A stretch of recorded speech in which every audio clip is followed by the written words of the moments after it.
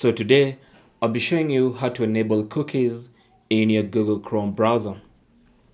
So the first thing you want to do is launch Google Chrome and then click on the three dots in the top right corner and select settings.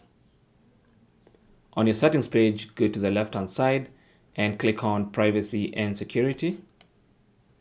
And then under that, click on site settings.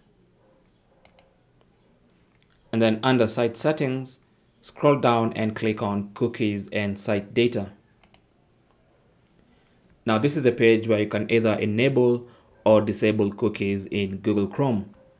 Now this option here that says block all cookies basically blocks or disables all cookies in Google Chrome. These are cookies from the websites you visit and also cookies from other third-party websites. Now, if you choose block third-party cookies, this one allows cookies from the websites you visit, but only blocks third-party cookies. And for the most part, this is the option you want to use. Now, in case you want to allow all cookies in Google Chrome, including from third-party websites, you can go ahead and select allow all cookies. So these are the two options, either allow all cookies or block third-party cookies. Both of these options allow cookies, but to different extents. So for me, personally, I'm going to select block third-party cookies. This one allows all cookies from the websites you visit, but also blocks third-party cookies.